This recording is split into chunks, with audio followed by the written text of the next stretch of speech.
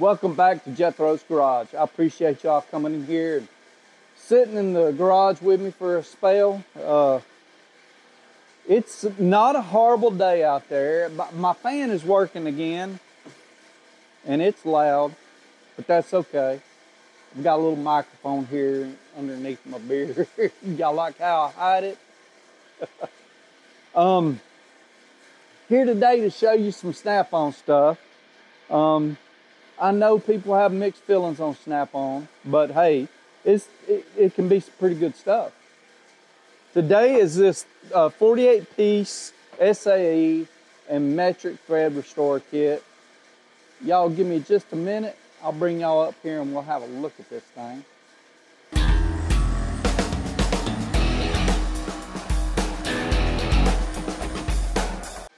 So we got the Snap-on RTD 48. It's 48-piece metric and SAE thread restore kit. Made in the USA. Lifetime warranty? I'm not completely sure, but I know I was able to get some stuff swapped out on mine. Some dealers call it a consumable. Some don't, but so this is one of those tools that has a off the tool truck equivalent, okay? This tool is not made by Snap-on. Snap-on makes a lot of their own tools. I don't want to put a figure on it like 70% or 80% or something like that. I don't want to say that. What I wanted to say is that they make a lot of their own tools. Snap-on branded stuff, they make a lot of it.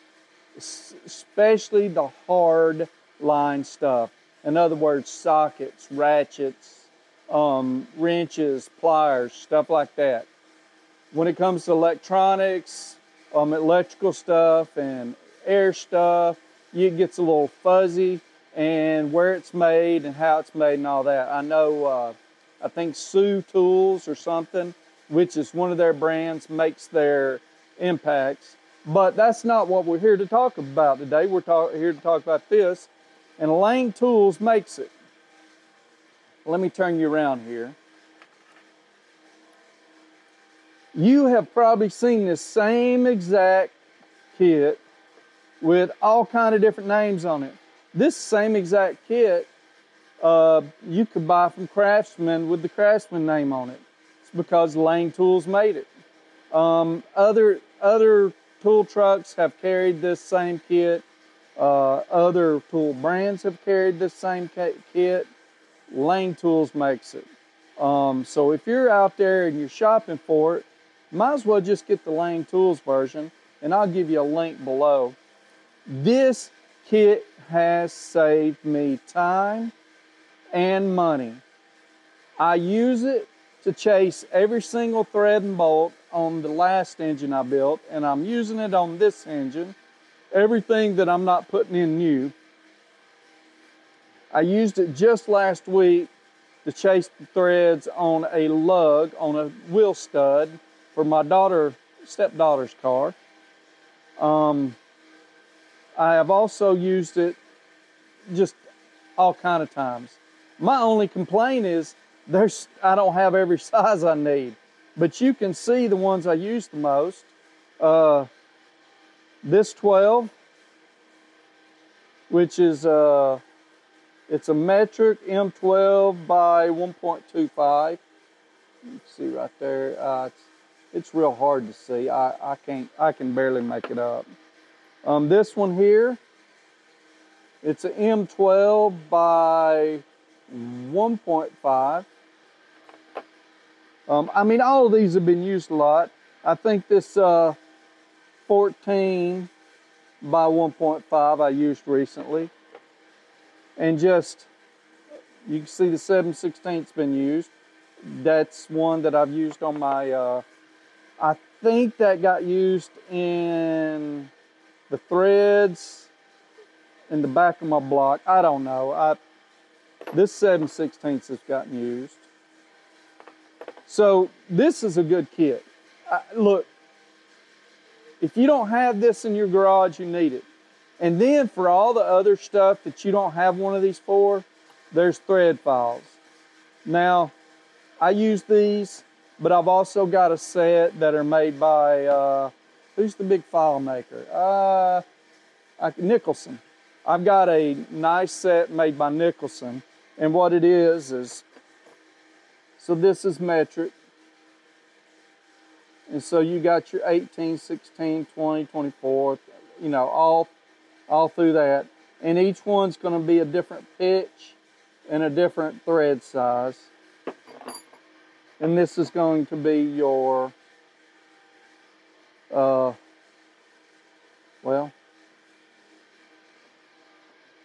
I guess both of these are metric. Not really sure, honestly. But, you know, that will be 1.5 threads per inch. That will be 1.25 threads per inch. So on and so forth.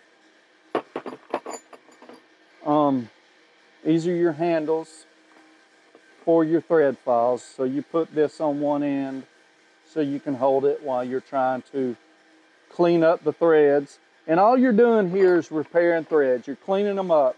They're boogered. Someone has accidentally cross-threaded it, so you're going to run this up on there and clean it up. Or someone has hit it with a hammer or something like that. You're going to clean it up. It's all in it. Plus, you can also clean up your threads, clean the dirt out of them and stuff like that. So get them all cleaned up, nice and fresh looking, so then go back up. Maybe they're a little rusty. Well, you can clean all the rust off of them. These are some things you do not want to use a tapping die set. Well, you know, not only do I clean up the washer, the nut, but I clean up the bolt or the hole, whatever. You don't want to use a tapping die kit for that. Tapping die kits are designed to cut threads. Can you use it if you're very careful? Yes. But tapping die kit will cut you some new threads if you're not careful. These are made to not do that. They're made to clean up your threads. If I was to do that, I found this in the pawn shop for about 50 or 60 bucks. If I was to do it again and I couldn't find it in a pawn shop, I would probably buy a brand new one from Lane, and I would probably buy, or on Amazon, and I would probably buy a bigger kit if I could. I need to expand this kit, but it is what it is.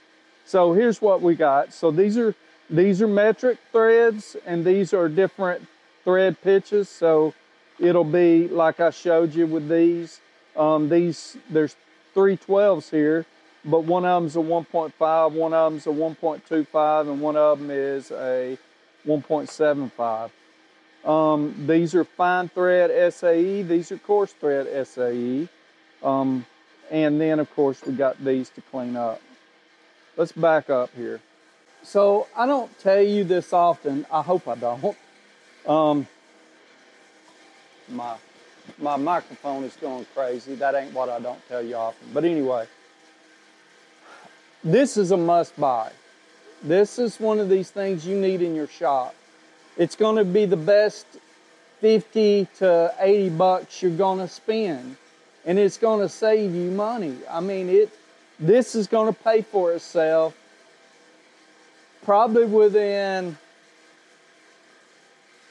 it's according to how much you do, but I'm willing to bet 2-3 jobs and it's paid for itself. Like just in saving you trips to the parts store and not buying new nuts and bolts. Now, if your customer's buying them, but still, might even save your customers a little money, which, you know, is good for business for you because they're going to come back to you, hopefully. Now, you don't have to buy the one on Snap-on. As a matter of fact, I think this one's discontinued.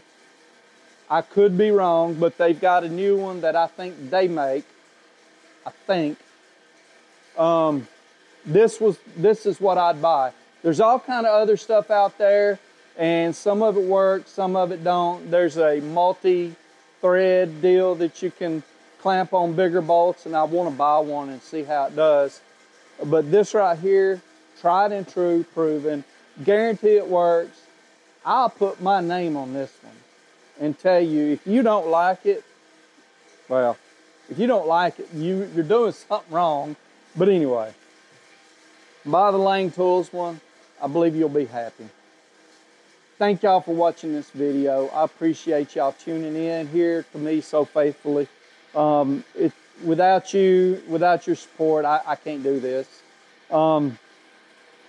You don't mind, hit that like button. I need those likes. I need you to watch the video completely through and share me with your friends. They might need to know about this thing. So let them know about it. And if you haven't subscribed, go ahead and subscribe right now. Y'all take care. Have a great week and have a blessed day.